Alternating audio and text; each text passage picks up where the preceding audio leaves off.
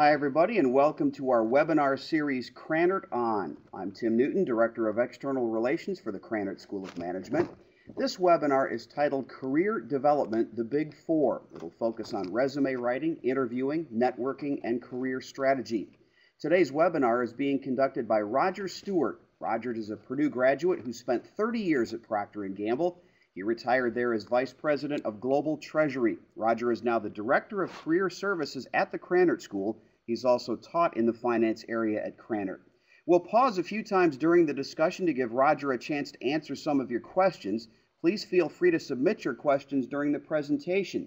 You can do that by going to the Q&A box at the bottom left-hand side and typing in your questions there, and then we will bring those up and ask those as we go along. So Roger, thank you for joining us, and I will go ahead and turn things over to you. Tim, thank you very much. I'm really looking forward to the opportunity for talking with friends of the Krannert School and Purdue University this afternoon. For all of those of you on the online who are students or alumni, let me tell you there is no bigger reward or honor than to return to West Lafayette and Krannert to be a part of the program. So if you have the opportunity, I would encourage you to do so because I can't tell you how rewarding it has been for me personally. What I want to talk to you today about is, as Tim mentioned, what we call in career services the Big Four.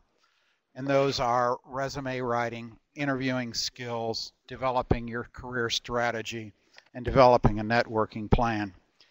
While we work on those quite a bit with all of the students here, what we teach them is that these are lifetime skills. And so hopefully what we're going to be talking about today will also be very valuable to you. The one other thing I would say as we talk about this is I'm going to focus most of my attention on the latter two, career strategy and networking. The resume, I believe, a lot of you would be up to date, and I'll only touch upon that. And it's probably not needed for me to spend a lot of time on the interview because we had a previous webinar on that handled by Tom McDuffie and Jill Mullins. Once again, I would encourage you to let me know if you have any questions throughout the presentation or comments from your perspective in industry or in the classroom or whatever that might be, because I can always learn something from talking to those of you on the outside.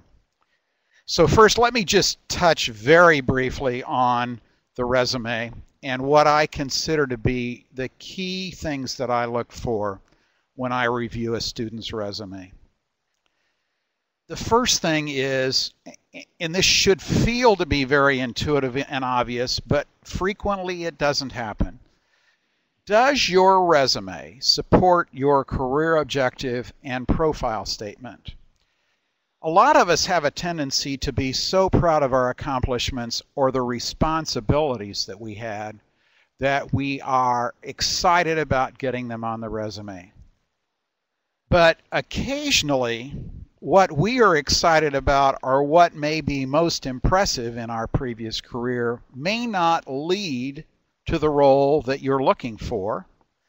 And so I would always encourage you, and as you have your resume reviewed by others, to make certain do the bullet points, your accomplishments, tie in where you are suggesting you would like to be going or the role that you are looking for.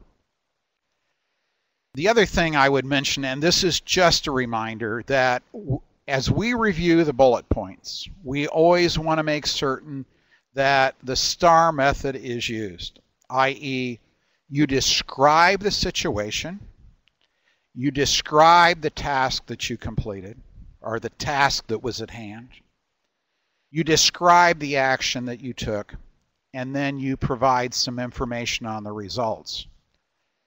The other way we talk about this is with students is open up with an action verb, describe what you did, and then describe the outcome. Once again, I'm not going to spend a whole lot of time on the resume, but one point I believe is very important here, and I would suggest everyone challenge themselves to think about, is when you identify your results, if at all possible, without sharing proprietary information, put that on the resume. It's really nice to know that you created a major cost savings at your firm. But as a recruiter, I am much more happy to know that you saved $1 million. Or if you say that working in the manufacturing facility, you reduce scrap rates, it's much more informative to me to know that you reduce scrap rate from 7% to 6%. And even if you can't provide a number, as much as you can fully describe the outcome on your resume, I believe that is helpful to the recruiter. And one final point on this before I move ahead, and that is this. Frequently I talk to people who say, well, I'm holding back a piece of information because I believe that will be particularly interesting in the interview. If you don't get the interview, you don't have the opportunity to describe that information to them. So I would encourage you not to think about holding stuff back. What you would want to do is hold back how you describe all of the good work that you've done. Now, as I said before, we've had a previous webinar on interviewing, so I won't spend a lot of time on it either. But what I do when students are in my office is I ask them just 2 or 3 of the typical interview questions, and I can listen to them typically only answer 1 of them, and at most 2 or 3, and know whether or not they're prepared to interview. Questions like, what is your major strength? Describe for me your major development area. Give me an example of your most proud leadership example, so on and so forth. If those are so common, if a student can't answer those easily, or any person interviewing, then I know they are not prepared for the interview. Now, I don't want folks to get to the point that their answers sound like it's a canned speech. But you really, on all of these major areas, describing your experience, what are your strengths, how did you deal with controversy at some earlier point in your career, if you have not thought broadly about the areas that you want to bring out in the interview, I would suggest you're not prepared. Now, one final point on this. We are using, with the Krannert Master students, a product called Interview Stream, where they get online and they are recorded answering a number of interviewing questions. And it's also done with a camera at hand, so we can see their body language and what they look like in the interview. What I really enjoy about this tool is that it's timed. And as I talk to students, and in fact I interviewed somebody for a job here at Krannert who has 20 years of career experience just in the past couple of days, one of the biggest mistakes I see made is people have a tendency to ramble. There's this natural tendency, you get asked a question, you start talking right away, and after you've provided about 4 or 5 sentences, or maybe 2 to 3 minutes, then you begin to decide what you want to accomplish in the question. And my suggestion to everyone is when you get a question, just pause for 2 to 3 sentences and think, what is the outcome I want from this question? And what is the most efficient way for me to get there? And most importantly, every time I answer a question, what am I doing to market myself to the recruiter? The final thing I say to students in this area is if it takes you twice as long as it should to answer an interview question, you have missed the opportunity to share half of what you potentially could give to the recruiter.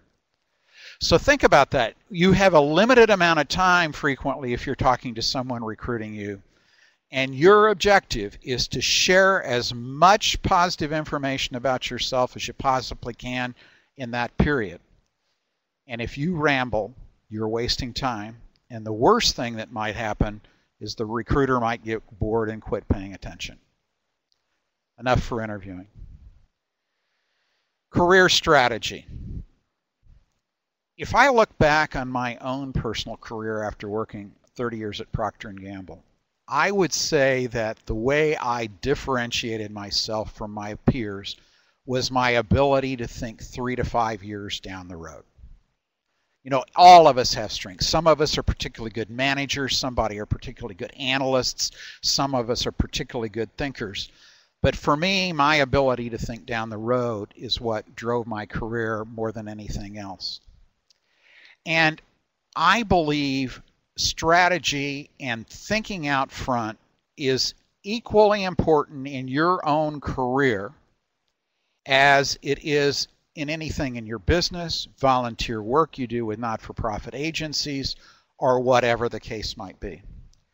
So one of the things that we're starting in dealing with the master's students here at Krannert is we are having each of them document their own career strategy.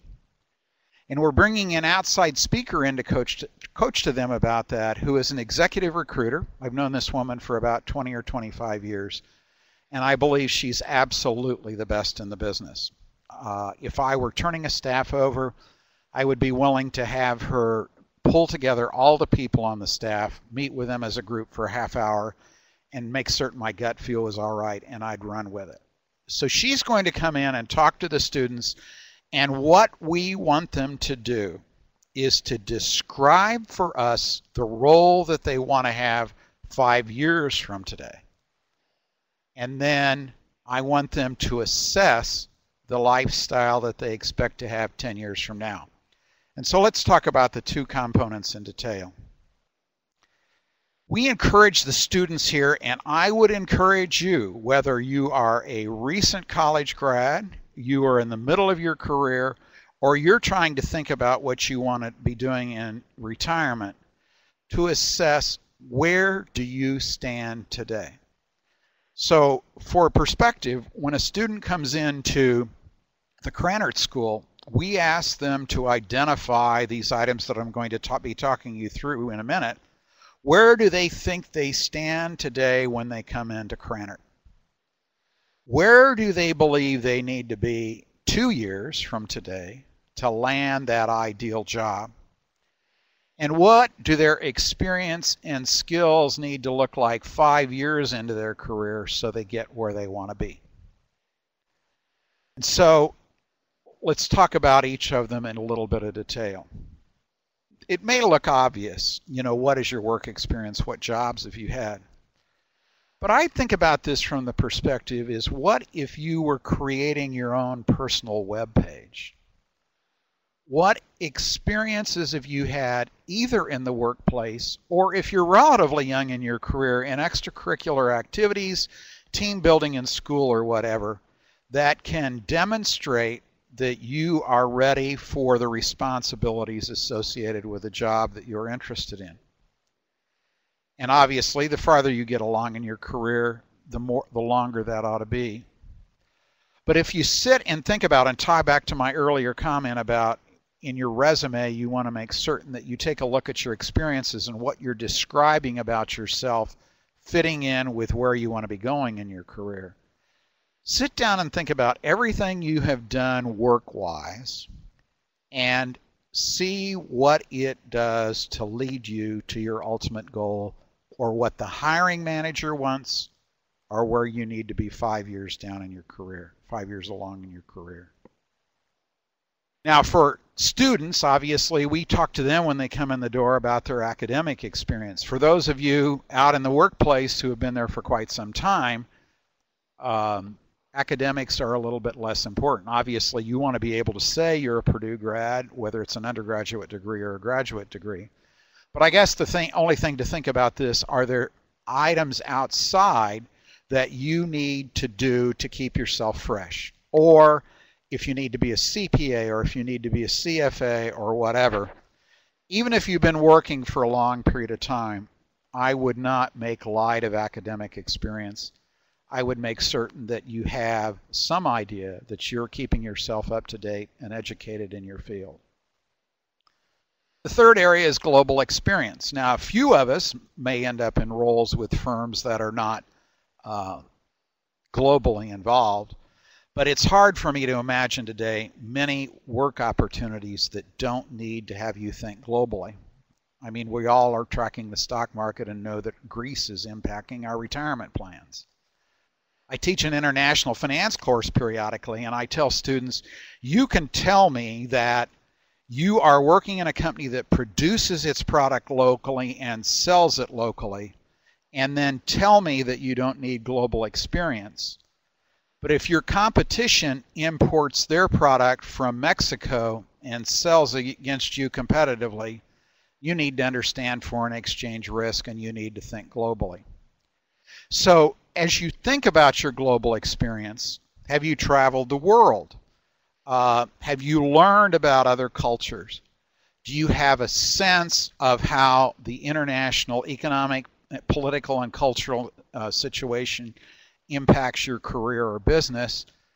Or even better, have you lived globally or internationally and can build on that to make yourself a better applicant?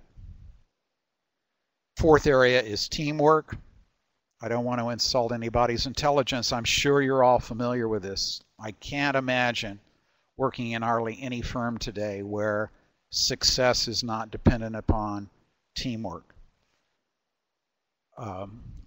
Reflecting back on my own career, I would suggest that some of my senior managers thought less about my ability as a strategic planner and were more concerned about the teamwork that we participated in my shop. Fifth area is social responsibility, and I would not make light of this. You know, many of us have been doing volunteer work in not-for-profit agencies and things like that, or we are concerned about green, or we concerned about the reputation of the country or things like that. But for me as a hiring manager, I'm interested in that to make certain that you'll fit in with the culture. But also, too, I'm sure if you have served on not-for-profit boards or worked in areas like that, that you haven't heard this comment, if you want to get something done, give it to somebody that's busy. And so as I assess people to hire, or recruiters assess people to hire, part of the reason they want to know that you are socially responsible or you do a lot of volunteer work, it meets that item that if you want to get something done, give it to somebody that's busy. Now, those are the experience areas, but obviously you always want to be building your skills. And so as you think about getting to where you are today by comparison to where you want to go in your career, what leadership experiences do you need to have? And leadership isn't only managing 500 people. It can be driving change. It can be implementing a new major program in a firm. And it's very key, obviously, to any recruiter, and I think important for your leadership ability. And then just simply your trade skills. As you work yourself through your career, what knowledge do you have? If you're in finance, have you learned how your firm runs its net present value calculations? If you're in the technical industry, how does R&D fit with all of that? What experiences and knowledge do you have to reach a senior level? And think about how you're going to build that on your career. Now, finally, we're talking about where are you in your career today relative to skills and experience. But the key point is, where do you need to be 5 years from now to get to where you want to be? And when we talk about networking, from my perspective, that is the #1 objective of all your networking conversations. When you talk to people, have them explain to you where they've been in their career, where they see their career going. And if they don't have a career that emulates what you want or is in your area, have them at least provide their perspective on the basis you need to touch, be they experiential or in skills, to get to where you want to be. And as I said before, I'll talk that a little bit more in a second when we talk about developing your networking plan. Now, secondly, let's talk about the 10-year goal. And this is sort of a tired statement. Careers are marathons, are not sprints, but I think this is really important, that everyone needs to think about where do they want to be long-term in their career? What are things that they need to do in the short term to get there? And might they be taking on responsibilities that are less fun or something they don't want to do if it helps them get to the end in mind? The other comment I would make on this is don't let anyone tell you they had no idea where they were going, just let it happen. They're kidding you. Even if they didn't sit down and write about it, I am sure they had some dreams in mind of where they would like to be. Or when they got an opportunity that came that was a surprise to them, that they didn't immediately sit down and think, what can I do in this role to advance myself even farther? Now, I will guarantee you that a large percentage of people, if they sit down today and say, where do they want to be from 10 years from now, they won't get it exactly right. But it is far easier to work off a base that you're familiar with when there are bumps in the road or when different opportunities come along than if you haven't sat down and thought about where you want to go. I've had a number of situations where I have been managing careers of people relatively young in their career, and they've been around long enough that they should be promoted one level in the organization, but all of a sudden we find out, oops, they didn't have an experience they needed to get there, and it's going to require another 2-year job. It's almost pitiful, because had they have sat down and planned their career a little bit more intelligently, the problem might not have taken place. Now, ways to get there, I think, are a little bit indirect, but something that you should think about. When I interview, I never ask the question about where do you want to be in 5 or 10 years. What I do is I say, does someone have a lifestyle that you would like to emulate? Is it a mentor? Is it a friend of the family? Is it someone you've worked for? Is it someone you've met in a social circle? And think about, what social circles are they running in? What is their role in the community?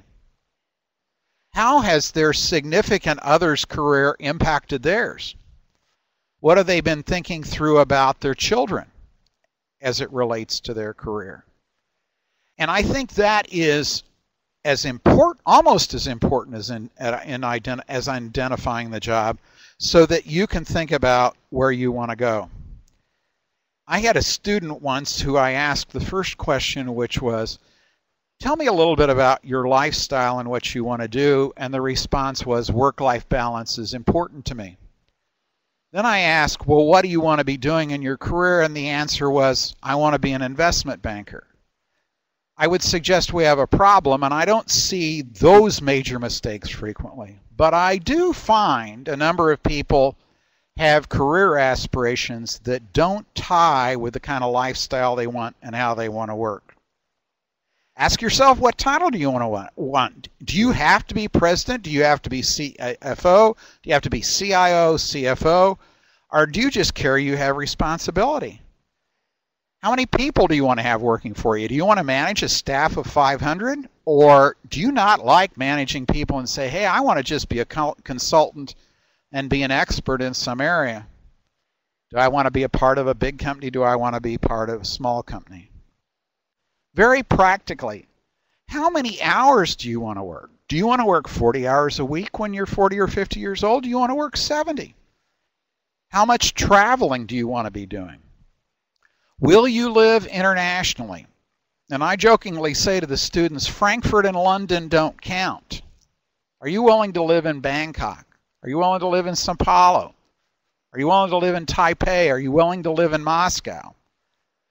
Be very, very honest with yourself about whether or not you're willing to do that and how that fits into your career. If there were ever one area where being flexible can increase your chances for promotability in a career, I would say this is it. If you have to go to one of 2 or 3 towns, you may very well have missed some opportunities because you're willing to go to some unique place in the world that nobody else is willing to go to, and it could mean you get promoted earlier than anyone else. Or later on in your career, someone will be impressed by that experience or remember, hey, John or Jane Doe were willing to step out and do something out of the norm to help the company. And think about how many companies you're going to work for. Are you going to be that very rare circumstance where you're going to work for one all of your career? Are you going to work for 3? Are you going to work for 5? Or are you going to work for 10? But sit down and understand and think to yourself, pardon me, what the answers to these questions are and how does it fit in. The final thing I would say in this area is your career goal consistent with your answers to these questions? Be very, very honest with yourself and assess where you stand academically if you're young in your career by comparison to your peers. Where do your leadership stand? And if you're later in your career, how does your rating within the firm compare with those who are your peers? When I was in industry, I used to drive senior managers crazy because I shared too much with my people, but I think it really helped them. And I did it in 2 ways. After we would have rating sessions, if one of my employees would ask me where they're rated, are they a 1, 2, 3, or 4, what percent are they, I would tell them exactly where they stood. And I used to joke that if you ran into people in the hall and said, where do you rate by comparison to your peers, I would bet 75% say the top half.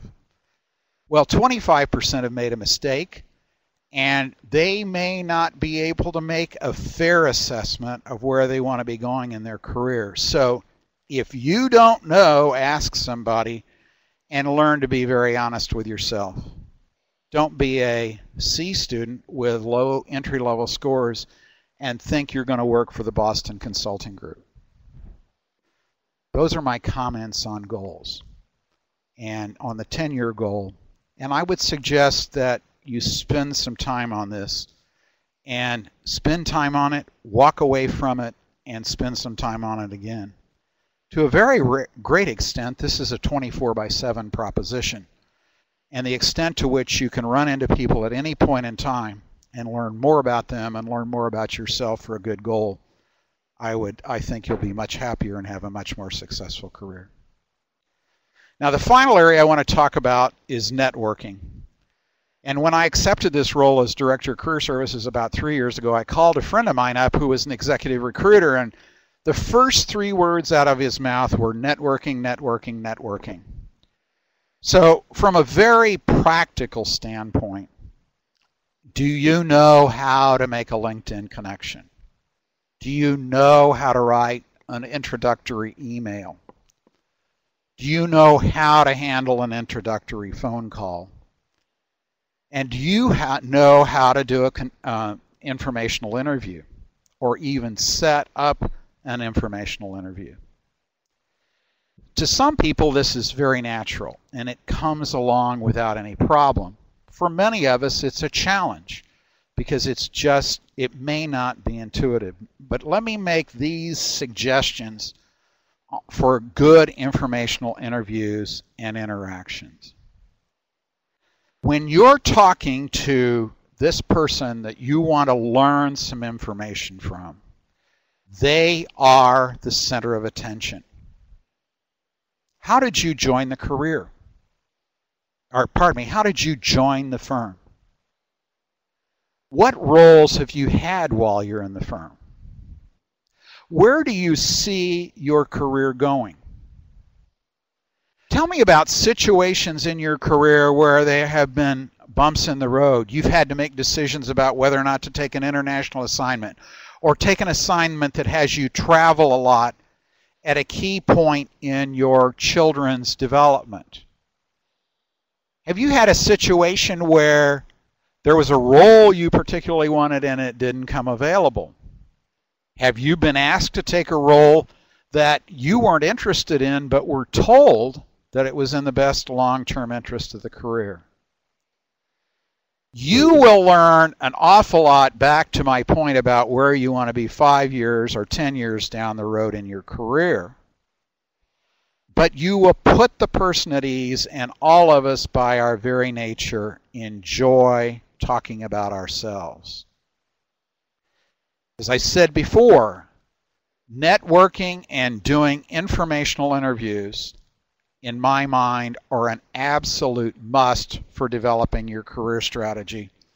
And in just a second, I'll talk to you a little bit more about how I would suggest that you where you assess in going out and talking to people.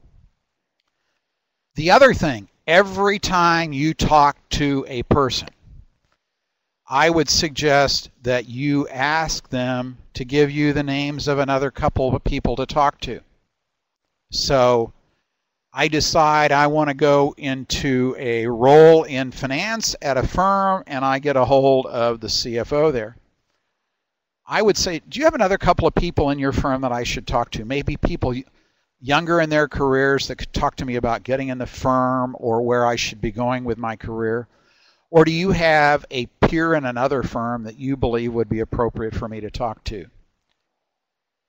You are successful in an informational interview even if you do not find out whether or not they're hiring, or even if you don't lead your resume. I would suggest in your first contact, the closest you should get to asking a job or selling yourself is to say, hey, I have this sort of background, I have this work experience, I have these interests. Here's where I'm thinking I'm going with my career. Do you agree, or do you have suggestions on where you think I ought to go, or experiences or skills I ought to pick up to get to where I want to go? If you want to take a look at key mistakes people make and really turn folks off, is if they go very early into the conversation and say, are you recruiting? Will you take or look at my resume? That's a surefire way to make certain that you won't have a successful informational interview or gain much information. Now, the networking process. We work with a guy by the name of Steve Dalton, who is the Associate Director and Senior Career Consultant at the Fuqua School at Duke. And he has what he calls is a 2-hour job search that he calls LAMPS. List, alumni, motivation, position, sort. Here's what he has students do in a 2-hour session. List your favorite 40 or 50 companies. I would suggest you can do this in your own career even if you're 40 or 50 years old. Make it 40 or 50. Then, are there alumni or other contacts in those companies that are the potential for you to talk to and have an informational interview? Once again, you're not asking them to review your resume, and you're not asking them whether they're going to hire you. You want to understand more about them, you want to understand about the firm, and at most, ask them for some career advice. Then you go through those 40 or 50 companies and you rate each. That's your motivation. Is this a large, dynamic firm that is Fortune Top 25 and I want to be a part of it, and it's a 1? If I'm really driven by smaller firms and startups, does this really fit in and it's a 1? Does this firm have a culture that I want to be a part of? Does this firm create a terrific bullet point on my resume? Go through and rate each firm from 1 to 5. And do it really rapidly. Do it principally off your gut feel. Then go to their websites and see whether or not they're hiring. In the world we live in today, a very large percentage of jobs are posted there. And so you can get a sense of whether or not there's an opportunity available. Or at a minimum, you can get a sense of the type of people they're looking for, experience-wise, education-wise, or where around the world they're going to be hiring people. After you've done that exercise and rated the websites, rank once again between 1 on 5 on the possibility that they're out hiring. And then finally, in the LAMPS approach, get yourself down to 20 firms. Now you've identified 20 firms you're interested in. Step 1 is to identify 20 people that you want to meet. You can do that through a LinkedIn search. You can do it through a Google search. You can think, well, I know somebody personally, has a fellow alum work there, somebody you know from your personal experience. It could be somebody you met earlier in your career. But you want to find 20 people to meet you that you would like to meet, one in each firm. Then you want to sit down and think, okay, if I contact this individual, what information do I want to gather from talking to them? I.e., what's the purpose of the contact? Do you want to if they are in information systems and you're interested in sales, what you may be interested in is how does this firm hire people? What are typical career progressions there? What's the roles of the sales organization in their firm? If you want to be in information session or in information systems, you might want to ask them what are key roles, responsibility, experiences, and skills that they see as being a priority for being successful in the firm. Then you need to figure out how you're going to reach them. Are you going to try to ask them to be a LinkedIn contact? Are you going to do a cold telephone call? Are you going to try to find their email and send them an introductory email, but identify how you can reach them? After you've talked to these people, back to our point before about informational interviews, when you talk to them, ask them to give you 2 more people to talk to. So if you think about, from Krannert, we're all good with numbers. You go through the list of 20. They give you 2 more, you're at 60. One of the guys we use here for advising our students in career development says that you need to contact 100 people to get a job. So I would suggest that if you're getting tired or it feels like a lot of work, but you're below 50, you ought to force yourself to work harder at that. And if at all possible, don't stop until you reach 100 contacts. One other thing. If a firm falls off your list, replace it. Don't you get yourself in a situation, there are only 2 or 3 firms that I would like to work for, and focusing solely on those.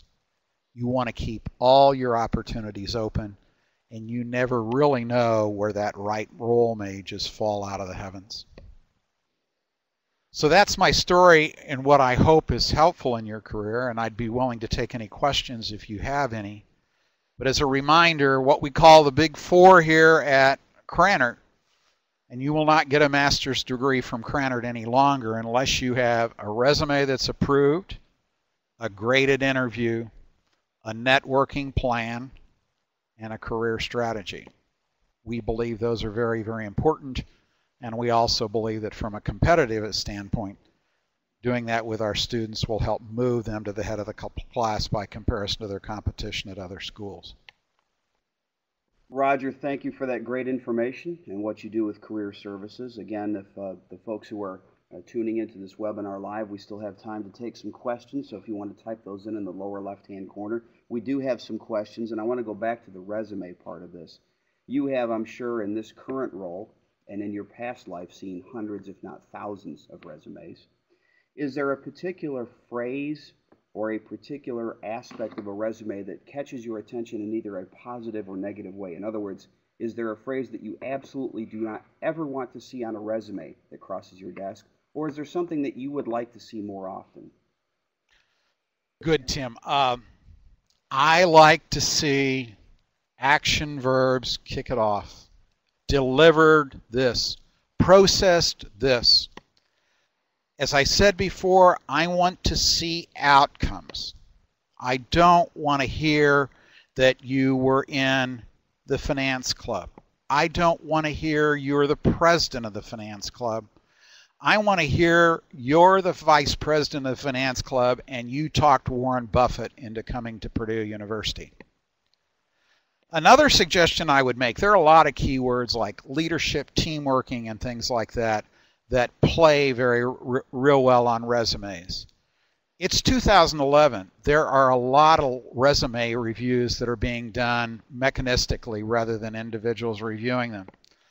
As you pull your resume together, I would read the job descriptions of where you're applying and pick the words in that job description and put them in my resume. That's a very good way to get it pulled out of a stack of 1,000 people that are applying for a job. I guess the final thing I would say in this is students are really bad at this, using acronyms, but I also find people later in their career using acronyms. Have someone who is not in the firm you work for, who is really an outsider, review your resume and see if it makes sense to them and is understandable. All right, the next question is, and let me throw in first, I'll give you your voice a little break. I want to throw a commercial in because you just talked about the fact that you want to see action and see what students have done. We actually had another one of our alums, Rick Smith, who's the CEO at Equifax, say that he would prefer to hire an A- or a B student with accomplishments on the resume that demonstrate teamwork and getting out and doing something rather than a straight A student who did nothing. So people can see that resume. This is the commercial part on our website. They can watch that video and have Rick talk about the resumes that he likes at www.krannert.purdue.edu. Thank you and congratulations, Rick Smith. I couldn't agree with you more. Thank you. See, Rick put that Krannert education to very good use. There are so many ways right now to contact a potential employer, and this is where technology comes in. Are some more frowned upon or more favored? You talked about you can get through to people through LinkedIn, through email, through phone, through snail mail. From an etiquette standpoint, from a corporate etiquette standpoint, is there something that you would like to see more or something that you don't like to see? In 2011, if you are not on LinkedIn and you don't look at that as your major job search online opportunity for getting a hold of people, you're making a very big mistake. I didn't talk it here, but I would consider reviewing your LinkedIn page and spending almost as much time on it as you do on your resume because it is the top priority. Many executive recruiters start their search on LinkedIn. As a recruiter and getting information on somebody from the outside, I find somebody asking to be my contact to be a little bit less or much less invasive than a telephone call, an email, or snail mail. Now, that's not saying I wouldn't do those. Pardon me, but I would say that it is a much more relaxed method to get at that. The other thing is, though, make certain when you ask for a contact, you use that as an opportunity not to just check the box of what type of contact they are, but use that as an opportunity to have the person in the firm understand why you want to get a hold of them and information you'd like to talk about. Would you be willing to have a 15-minute phone call with me? Could we exchange emails or whatever? I guess the final point I'd make on this, nothing is wrong, but LinkedIn's where it's at today. And you need to assess yourself. How at ease are you making phone calls or things like that? I guess the one final comment I would make is many of us on this phone call are Purdue alums, and by our very nature, we are much more conservative and laid back than many graduates from other schools. And so get out of your comfort zone a bit and be willing to try something different. Roger, earlier on you touched about getting outside feedback from people. A lot of people who are watching this webinar either have had, will have, or currently have mentors, personal mentors. How do you get them involved in this whole process of the job networking and interviewing and all of the things that you talked about earlier? Well, I have a whole bunch of comments on this, and I'll try to keep it brief. First off, your career is very, very important, and it's a 24/7 process. And so you should always be open to the fact that someone you're talking to could be providing you some information about what a successful career looks like, potential good contacts, or whatever the case could be. It could be the person you're sitting next to at the basketball game, someone you met at a cocktail party on Saturday night, or whatever the case might be. If you're in a firm, you should push your boss, if you haven't found a mentor, to help you find one. And also, don't hesitate if someone assigns you a mentor or you try it out and it doesn't work, to get a different one. This is a personality type of thing. It's and also very personal. And so you need to make certain that it really works for you. I guess the final thing I would say on this is I would reference one of our very successful fellow alums, Susan Butler. She wrote a book called The CEO of You, Inc. And in it, she talks about identifying mentors. And the premise of the book is to find mentors that are going to be your board of directors. You're the CEO of that board. And what people can you be talking to that can help you get to where you want to be in your career? Susan, you're welcome, but I would recommend her book very highly. And I'm sure that residual check will be coming through very shortly. There are probably some people watching this, Roger, that may be currently unemployed. How do you honestly communicate that in this job search process without making yourself look like a questionable candidate? It's a really good question, Tim. I can tell you what not to do. If you're unemployed or really concerned about landing a job, the biggest mistake you can make is leading people to believe or saying you'll take anything, or you're looking at a broad set of opportunities. First, that makes you look hard up. And secondly, it's counterintuitive. But in this type of market, you need to line up perfectly with what the recruiter's looking for to get a job. In a market where you're getting a lot of opportunities, if where you say you want to go doesn't line up with a recruiter, they might try to convince you to alter your career expectations so that they can hire you. In this type of market, they are only interested in you if you are a perfect match. And if you aren't that perfect match, they'll go to candidate number 2. So it's counterintuitive, but it's even more important in this type of market to be specific. So you don't want to sound hard up, and you want to say, hey, this is what I'm looking for, and be very, very positive about it. Final question I have here. And we didn't touch a lot because we've done something before on interviewing, but when you're sitting face to face, and you've done this again hundreds if not thousands of times, personality, you've got the resume, the person's going to try to tell you what his or her skills are. From a personality standpoint, how much of that should any of it be kept in check? In other words, I'm a very outgoing person, but I feel like this is a very serious interview. How much do I have to gear down? And on the flip side, if I'm a very quiet person, but the person I'm sitting across the table from is high octane, do I have to change my demeanor during the interview? That's a difficult question because it's very qualitative. But I would start out by this. The most important thing is to be yourself. It gets back to my previous point that you don't want to mislead somebody or give them the sense that you are acting to get the job. They ought to know you as you are. Then the second thing I think is I would take my lead from the type of person you're interviewing with. If they are casual, I wouldn't be as casual as they are, but I would tend towards that.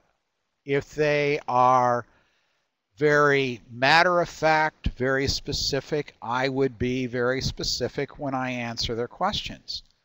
Another personal experience, I love college basketball. And when I got my first job at Procter & Gamble, those were the Johnny Wooden days. And one of the guys I interviewed was a UK grad and also loved college basketball. In my hour interview, we talked college basketball for 45 minutes, and he kind of looked at me and said, "Oops, Roger, I need to ask you some questions." I got the job. So the most important thing here is, I think, take the lead by the person interviewing you. And I would be careful not to be as casual as they are. And I guess the other thing I would say, you are on stage every minute, whether you're at a dinner, a lunch, even if they tell you you're going to lunch or dinner with somebody that's not on the interview team, everybody's making notes and everybody's going to get on the phone after they talk to you and tell the hiring manager what they think. He is a finance guru, a career services expert, a college basketball junkie, and an all-around great guy. Roger, we thank you very much not only for your time, but also for the information you shared with us today. Thank you very much, and it is truly my pleasure to work with one Tim Newton. He is a real great Krannert person. Thanks a lot, Tim. And that residual check will be in the mail as well. That's all the time we have today for our webinar. Please check the Krannert website at www.krannert.purdue.edu for future editions. You can also follow the school on Twitter at Purdue Krannert. For Roger Stewart, I'm Tim Newton. Thank you very much for tuning in.